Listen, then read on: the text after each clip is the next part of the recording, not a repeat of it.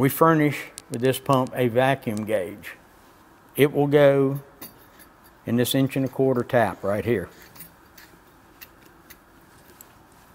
Of course, you're going to use a coupling and another adapter to put your 1.25" pipe together.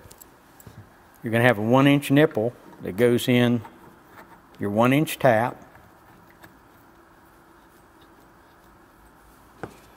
And your 1-inch pipe is going to connect to this.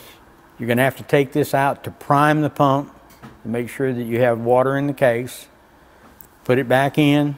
The pump comes with a pressure switch back here and a pressure gauge.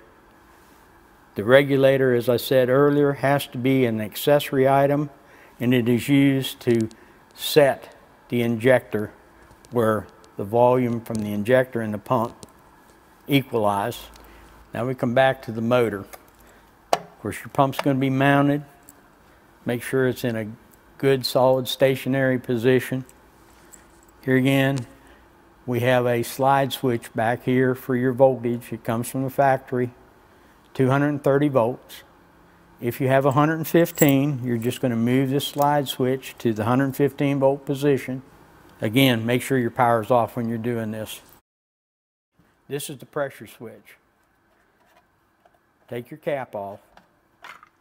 It already comes set 30-50, which means on at 30 pounds, off at 50 pounds. Bring your power, which will come through here. You bring your 2 wires to the outside points of this pressure switch. Tighten your screws up. Put your cover back on. And you're going to start the pump because it's already primed. What's going to happen, you're going to see this gauge fluctuating, and what you want to do with your regulator is keep tightening it up or out, whichever, till that needle steadies. Then you will go ahead and use your lock nut and your injector is set, and you should be operating at that point.